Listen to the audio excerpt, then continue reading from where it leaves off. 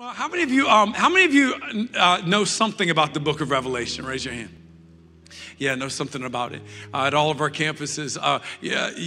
And for a lot of us, when I grew up, Revelation was just, all I knew was it was something you should be scared of, right? You need to be worried. Like I remember coming home and nobody being there and being like, the Lord has come, and I was not ready, and I got left behind. Come on. And so I want us to walk through. I think a lot of us sometimes we bring stuff to the text, but I want us to walk through and hopefully let the Word of God speak for itself. I do think it's going to challenge us and encourage us.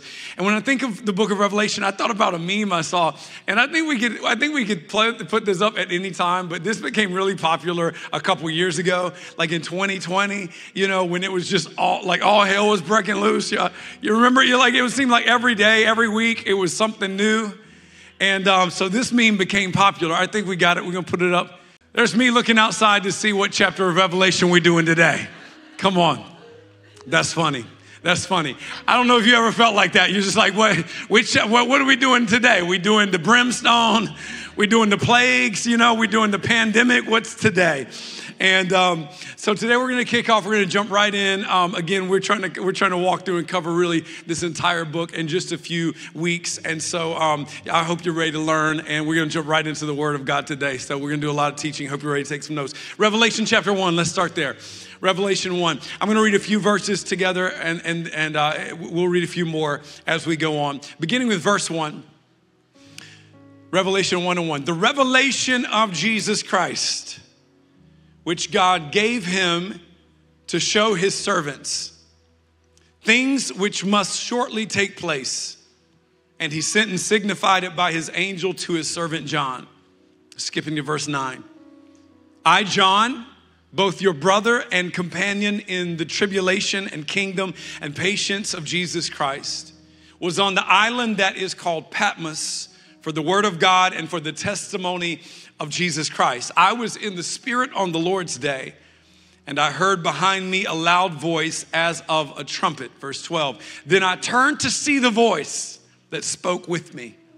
Verse 17. And when I saw him, I fell at his feet as dead.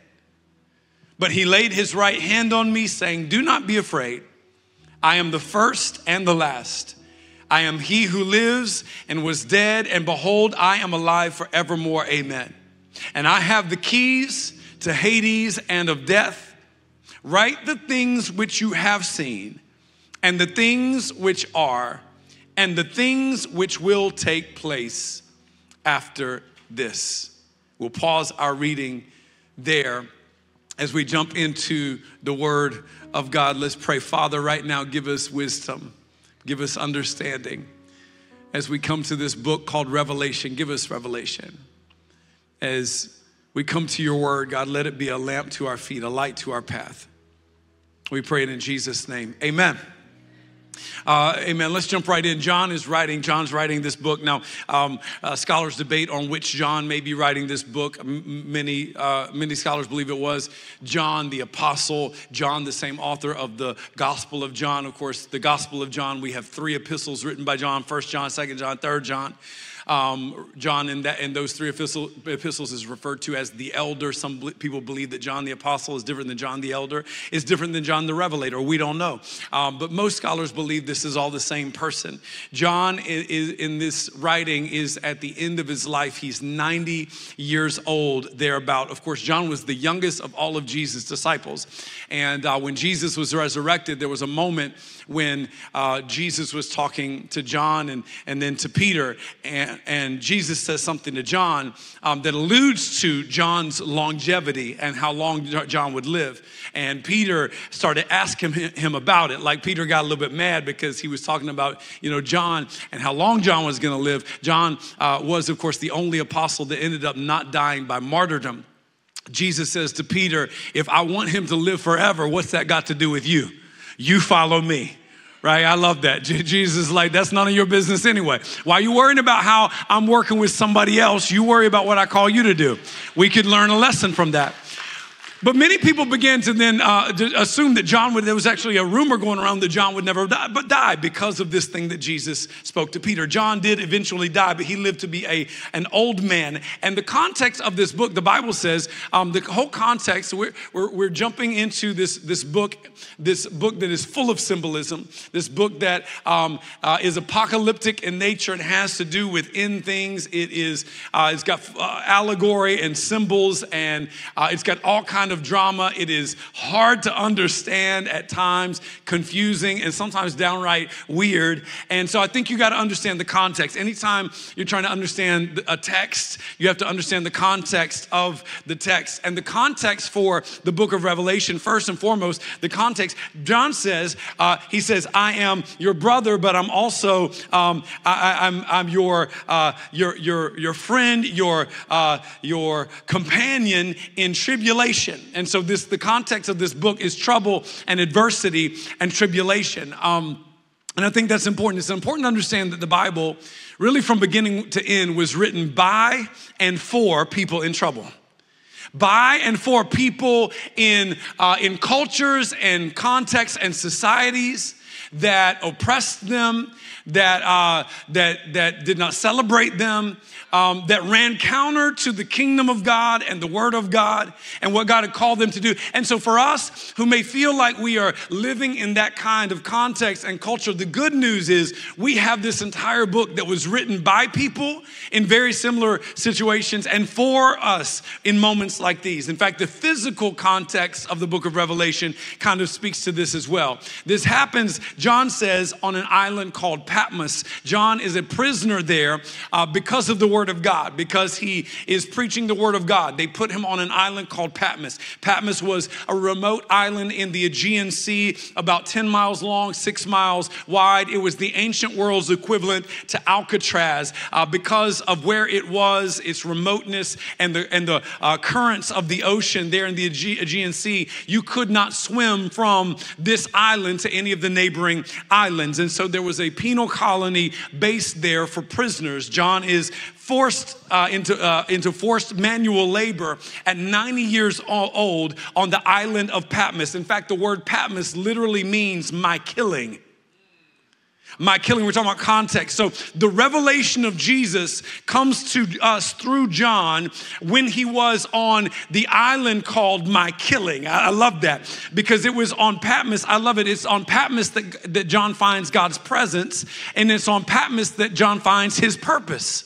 Can I just tell you before we get into the book, the context tells us that even when you find yourself in difficult places, especially when you find yourself in places that you feel like this thing is going to take me out, that God will meet you there, show up, and he'll actually further your purpose in moments like that. John did a lot of great things, but the exclamation to John's life, he put the exclamation on it in the place where the enemy had put him to shut him up. Come on, even when the enemy thinks he has you where he wants you, God always has you where he can use you.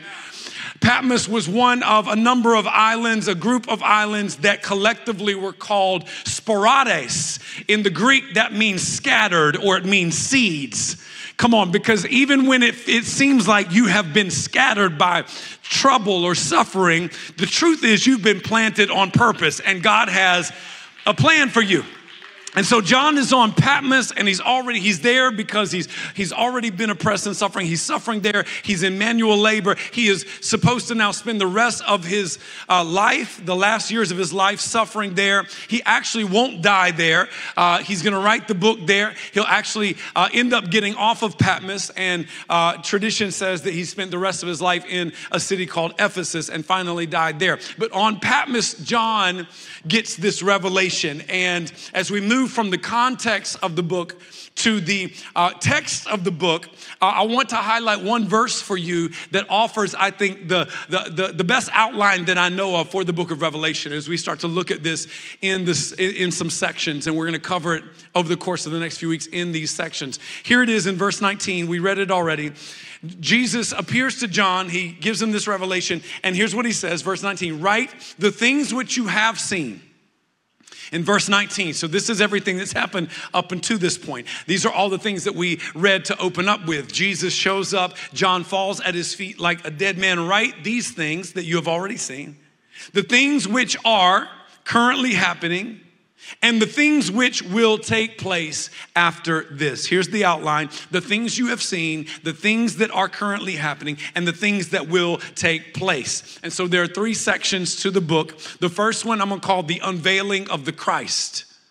Unveiling the Christ, because this is the first of the things that you have seen. And what John had just seen was that Jesus showed up to him. When he saw him, John fell like a dead man at his feet.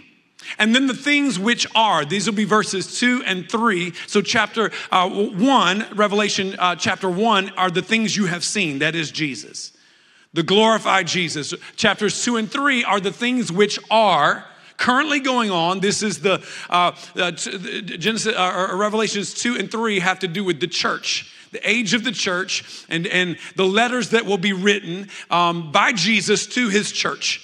And then chapters 4 through the end of the book are the unveiling of the end. So the unveiling of the Christ, the unveiling of the church, and the unveiling of the end. And over the course of the next few weeks, we will be walking through all of these different sections. But it begins with Revelation chapter 1. It begins with a revelation and unveiling, because the word revelation comes from the Greek word apokalyptos, which means to uncover or unveil. So something that has been covered up, something that's been hidden, something that's been unseen or not understood is now being revealed. Revelation. And the first one, in fact, this is the way the book opens. We think about Revelation and we're wanting to know, right? We're squinting. What part of Revelation we doing today? What crazy thing? We want to know. A lot of times when we think about Revelation, we want to know what's going to happen. When's it going to happen? How's it going to happen? And we'll get to some of those things. But first and foremost, the book of Revelation is not a book that answers what, when, or how. It's a book that answers who. The revelation, here it is, chapter 1, verse 1, the revelation of Jesus Christ. Before anything else and after everything else, the book of Revelation is an uncovering, is a revelation, is a highlighting of the person of Jesus Christ, who he is. And when John sees who Jesus really is, John falls on his feet like he's dead. Now you got to get this. This isn't John's first rodeo with Jesus. If this is John the apostle, he has walked with Jesus for years. In fact, he was the one whom Jesus loved. At least that's what he called himself. He was the one, like at the Last Supper, he's laying his head on Jesus. He's hanging like they are tight. This is Jesus' boy. He has seen Jesus in so many different contexts and circumstances, but he has never seen him like this. He has never seen the glorified Jesus. And when he gets a glimpse of everything that Jesus really is, John, the apostle, John, the beloved, John, the best friend of Jesus, when John sees Jesus for who he really is, John can't handle it. He falls on his face like he's dead. It's a whole different revelation of who Jesus is. And he says, once he has seen that, he says, now write what you have seen. And this is what John begins to write. And this is where we'll actually take the portion of our text today and of our study today, Revelation chapter 1, verses 4 through 7, as John does what Jesus says, and he writes what he has seen. This is what John writes, Revelation 1 and 4. John, to the 7 churches which are in Asia, grace to you and peace from him who, now remember, he says, write what you have seen, and more specifically, write whom you have seen. Write what you just saw and it made you fall on the ground. So here's John. I'm writing to the 7 churches which are in Asia. Grace to you and peace. And he's about to write about who he just saw. From him who is and who was and is to come. And from the 7 spirits who are before his throne. And from Jesus Christ, the faithful witness, the firstborn from the dead, the ruler over the kings of the earth. To him who loved us and washed us from our sins in his own blood and has made us kings and priests to his God and Father. To him be glory and dominion forever and ever. Amen. Behold, he is coming with the clouds, and every eye will see him, even they who pierced him, and all the tribes of the earth will mourn because of him. Even so, amen. Write concerning the things you have seen. Write about what you just saw. And then I want you to write about everything that's going on right now. And then I want you to write about everything that's going to happen. And that's going to be our outline for this series. But he starts by saying, write about the Jesus that you've just seen. The revelation of Jesus. And so I want to give you 6 things right here that John begins to write concerning the glorified Jesus. He begins by saying, grace to you and peace from him who is and who was and who is to come. If you're writing down notes, here's the first thing here in the book of Revelation. Jesus is the timeless one. The one who is and was and is to come, the timeless one. Now, I hope it's all right because all day today, we're going to be talking about Jesus. All I got for you is Jesus. And when you got a whole lot of Jesus, I'm going to give you a little bit more Jesus because again, this is, we'll get to all of the stuff. We'll get to all the prophecy. We'll get to all the end times. But Jesus said, your first assignment is tell them about me. Because at the end of the book, it all ends with him as well. At the end of the book, we're all gathered around the throne of the Lamb, singing praises to the one who has loved us and given himself for us, the timeless one, the God of the present, past, and future. How many are glad to know that God is the God of your present, past, and future? That he's the God who redeems your past. He's the God who restores you in your present. He's the one who redirects your future. He is the God in every season and every time. He is the same yesterday, today, and forever. It is God's timelessness. Of course, when God creates, he not only creates matter, he doesn't just create the world, the cosmos, he creates time. He establishes times and seasons to govern the created world. But God is not subject to the creation. He's not subject to time. He stands out of time, which is how God stands in any moment. He is not only omnipresent, he's everywhere. He is also not just everywhere, he's everywhere. So God will speak things in the present. He'll speak things in your life about the future. They're your future, but they're not God's future. They're always God's present. That's why the text actually says, not the God who was and is to come. It didn't say that, was, is to come. It says is to come, because God is always first and foremost the God of the now, the present God.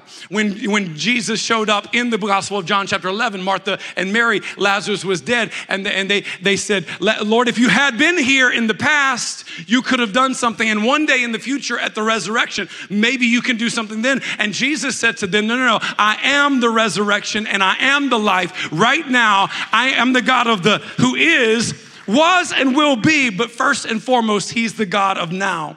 Don't try to relegate the timeless one to your timeline. Don't try to assume that the timeless one can only work according to certain chronological structures of your life. Don't think that because the clock ran out on some clock on your wall, or clock in your mind, or clock in your physical body, well, it's too late for this. It's too late to have kids. It's too late for me to get married. It's too late for God to use me. It's too late for me to do this thing. It may be too late on your clock, but God is not bound to your clock. He is the timeless one. He's the timeless one, which means he is the unchanging one. In an ever-changing world, he is a never-changing God, the same yesterday, today, and forever. He's the same God, which should give us hope when we're dealing with things, because the same God who brought us through before will bring us through again. It's why we read the scriptures, to be encouraged, because the same God who was faithful before will be faithful now. He doesn't change. The Bible says in him there is no shadow of turning, no shifting. No, he's not shifty. He's not shady. He's not one way one day and one way the next. He never has a bad day. He never wakes up on the wrong side of the bed. He never starts a day off and didn't have his coffee. Come on, somebody. He's always the same. You can have confidence in him because he is the timeless one. He always is, was, is to come, the same yesterday, today, and forever. He is the same. The verse 5 goes on to say he is also the faithful witness. If you're writing down notes, he's the faithful one. The faithful one. We're talking about Jesus. He says, John, I want you to write the first thing I want you to write. I want you to write the first chapter, and I want you to make it all about me. I want them to see what you've seen. The revelation that made you drop to your face, the revelation that was so much bigger than anything that you knew about me before. I want you to let them know. And John says, hey, church, listen, he's timeless. Hey, church, listen, he's faithful, the faithful witness. What is it that Jesus is a witness of? What is Jesus witnessing? Well, of course, Jesus is the witness. He is the testifier. He is the commentary. He is the word of God. He communicates the character of God. He shows us what God is like. Jesus becomes the perfect picture of who the Father is. In fact, in one place in John chapter 14, the disciples are talking to Jesus. This is toward the end of his ministry, and he's been with them for a long time at this point. And he's talking about leaving. And if I go, I'll come back and these things. And they begin to ask, Philip asks, can you please just show us the Father? And Jesus responds and he says, how long have I been with you? And yet you have not known me, Philip. He who has seen me has seen the Father. So how can you ask, show us the Father? He said, if you see me, you see the Father. I am the perfect witness. I am the perfect picture. If you see me, you get the glimpse of everything that God is. And so Jesus is the physical manifestation. In fact, Colossians 1:15, Paul says, the Son is the image of the invisible God, that nobody has seen God at any time, but we have seen the Son, who is the perfect picture of what the Father is like. Therefore, Jesus becomes the final filter for everything as we begin to try to understand what is God and who is God and what is God like.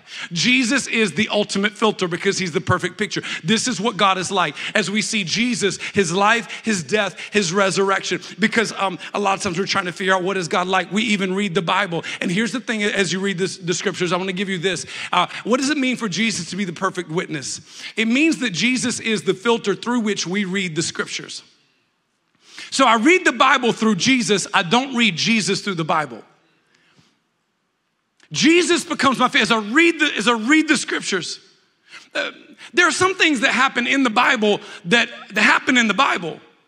They are biblical, but they are not Christ-like. Some things are like, stuff happened in the Bible. Is this the character of God? How do we know what the character of God is? Jesus says, here's how you know. If you've seen me, you've seen the Father.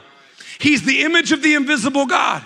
And so in Jesus, the life of Jesus, the death of Jesus, the self-giving nature of Jesus, what is God's attitude towards us? Look at the cross and you will see what God thinks concerning you.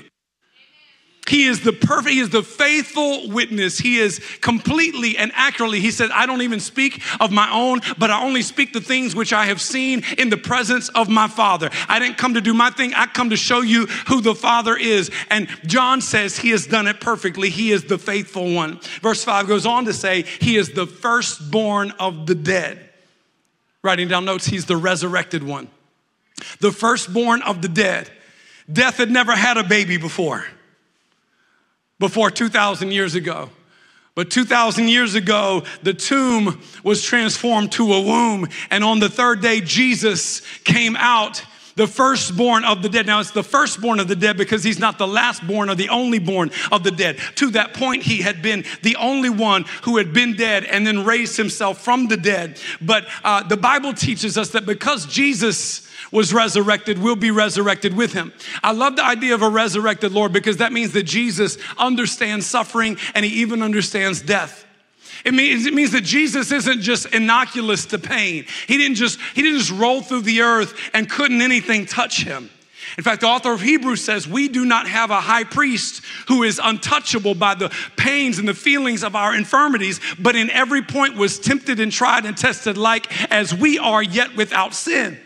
That Jesus understands the human condition because he didn't just come like a man, he came as a man. He wrapped himself in flesh and he embodied the human experience all the way. He became obedient unto death, even death on the cross. And so Jesus isn't just the God who never died. He's the God who was dead. In fact, he goes on to say, I'm the one who's alive. I was dead, but now I live and I live forevermore. Jesus is the overcoming one. Jesus is the one who looked every adversity in the face, even death itself, every enemy of humanity, he took on. He bore every wound and he overcame everyone. He is the resurrected one. And the good news is he understands. He understands the affliction of Friday, our most painful moments. He understands the silence of Saturday, where we feel stuck in between and something happened to us and it's not happening anymore, but we're still under the shadow and we're still not healed and things still aren't better. He understands, but he also knows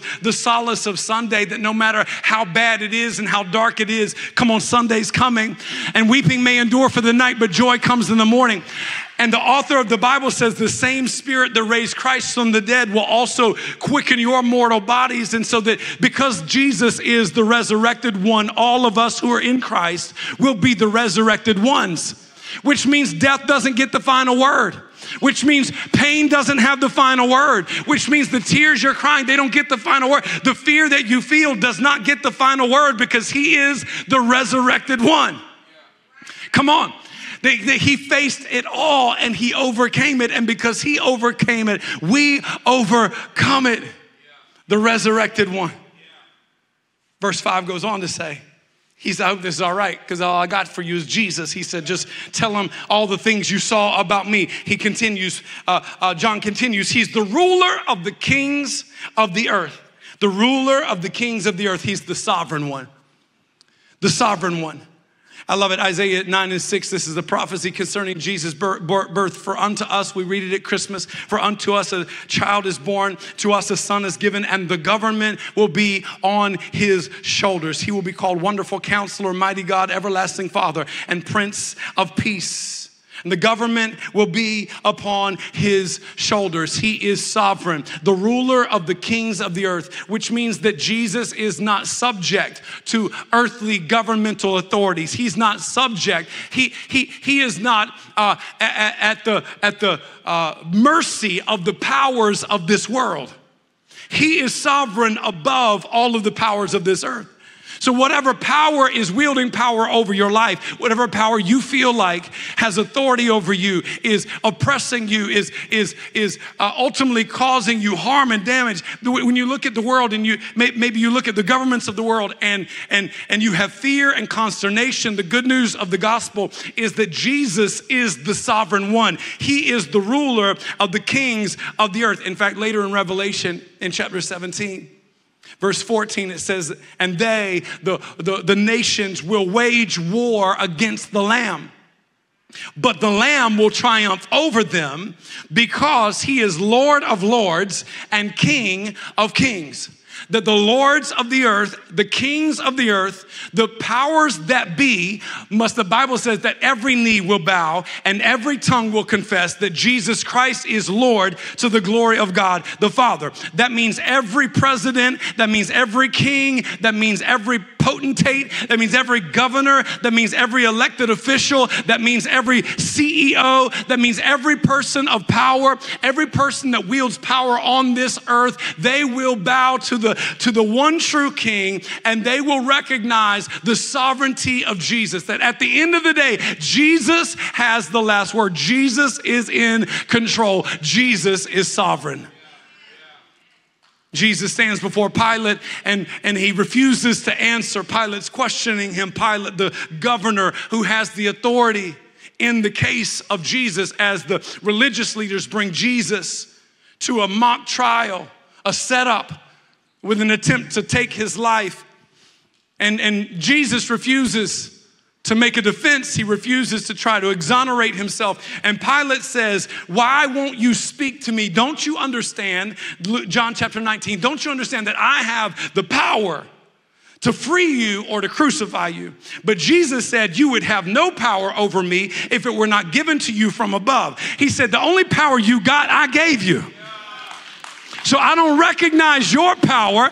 I recognize the fact that all the power you have, you were given, and you were lent for a moment, and you will give it up at some point. But my kingdom is not of this world, because if my kingdom was of this world, Jesus said my followers would fight. But you're trying to exert governmental, earthly authority over me. But the truth is, I am still sovereign. Isaiah 66, this is what the Lord says. Heaven is my throne, and the earth is my footstool. I love that, because it means whatever it is on earth that I'm struggling with is under his feet. He's above it. He's sovereign over it. We used to sing a song in church when I grew up. We used to say, it's under my feet, or it's under his feet. That everything that's going on in my life, in the world, every trouble in my life is under the feet of Jesus. Heaven is his throne. The earth and everything in it is his footstool. I heard this week that the Queen passed away. I heard she reigned for 70 years. That's unbelievable. I started to read about all the different things that she saw and witnessed as she was the monarch of Britain. As a very young woman, just in her 20s, she became the monarch, the Queen of England, and all the various things, good and bad, that happened during her 70-year reign. Nobody has reigned over Britain for longer than Queen Elizabeth II. That she had reigned for 70 years. The Queen reigned for 70 years. But can I tell you, there's a king who reigns forever? Can I tell you he's sovereign? Can I tell you he'll never be disposed? He'll never be removed. He'll never be replaced. They'll never vote him out. He is the King over kings and the Lord over lords, and his name is Jesus. So why are you worrying? If Christ is for us, who can be against us? It's Christ in us, the hope of glory, because at the end of the day, he is sovereign.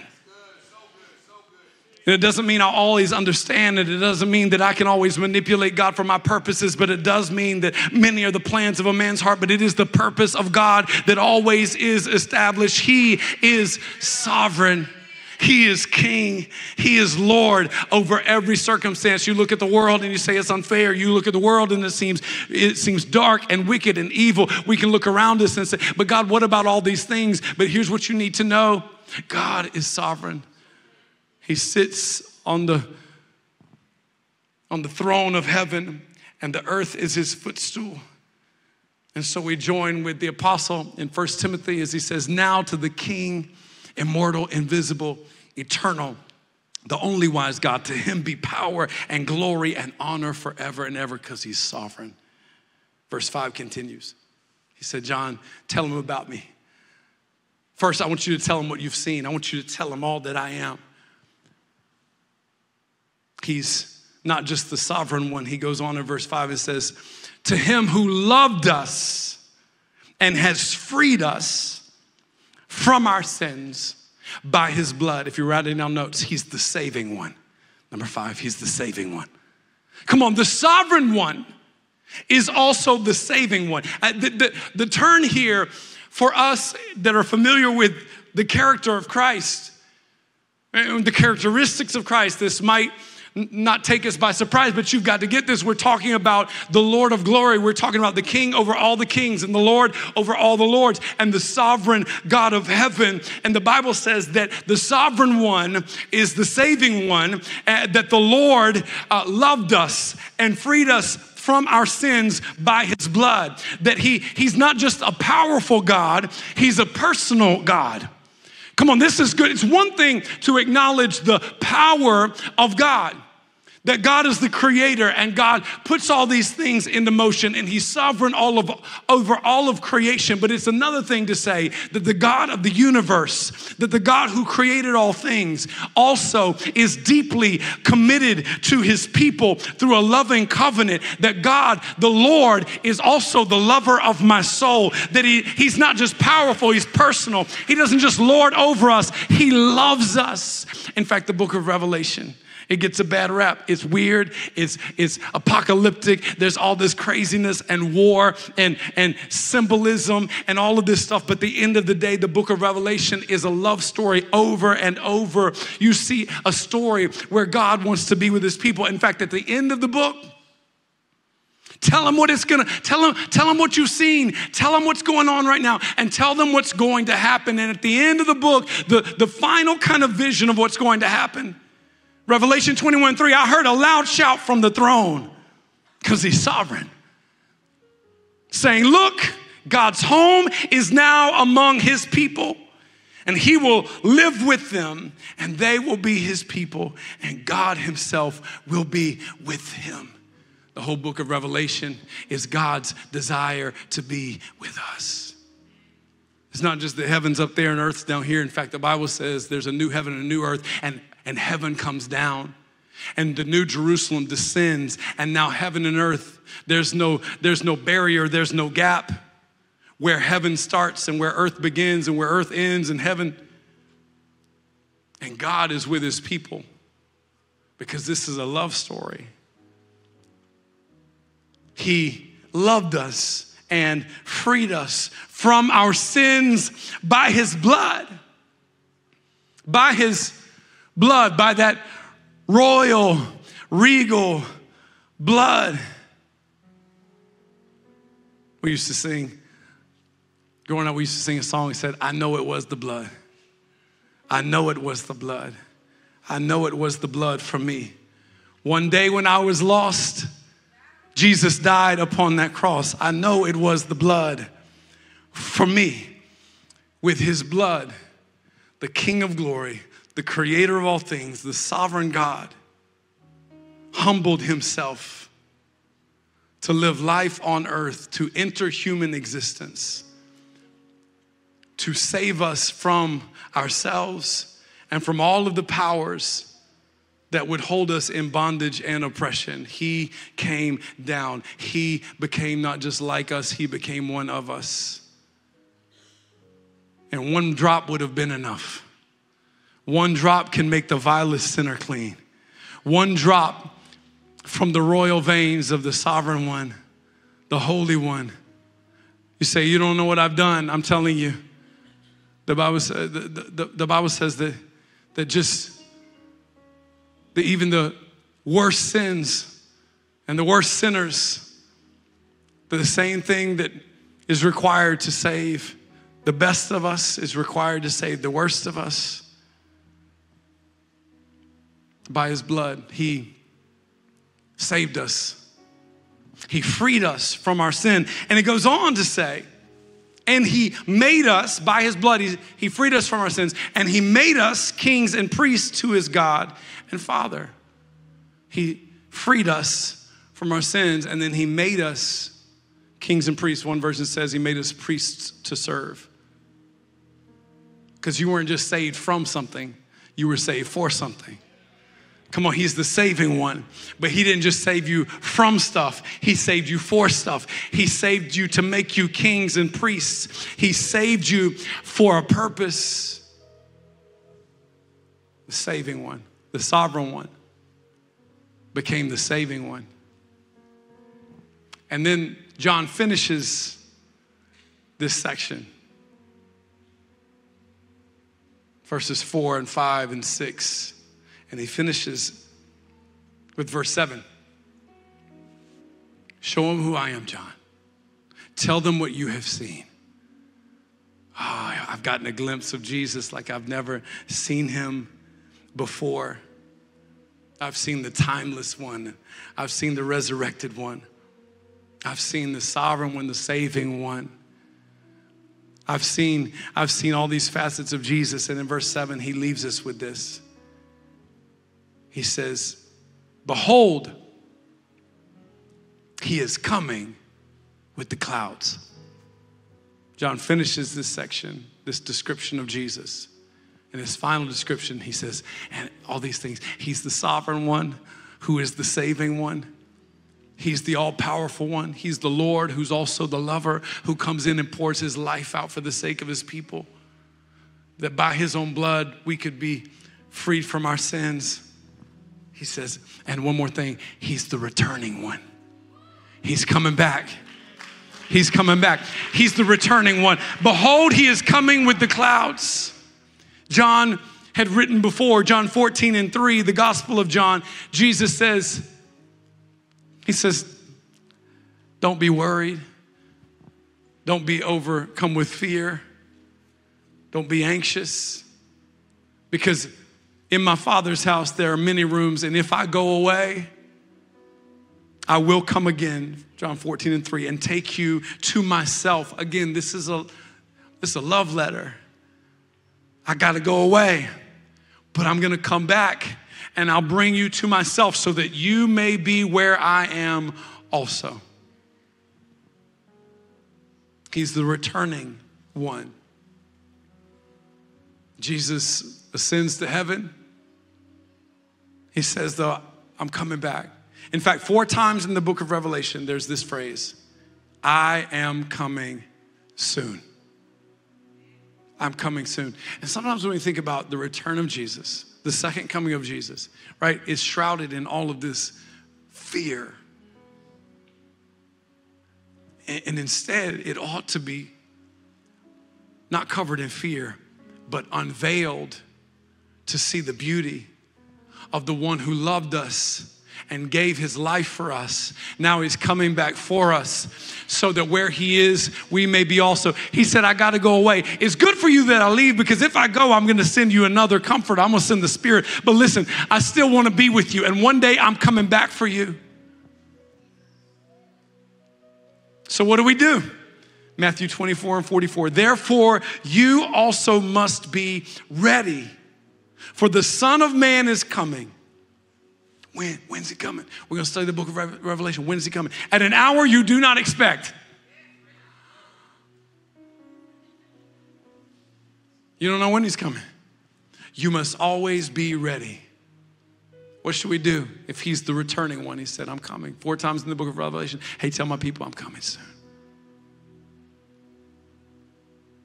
You must always be ready. So how do we get ready? Let me give you this and we're going to pray. 1 John 2:28.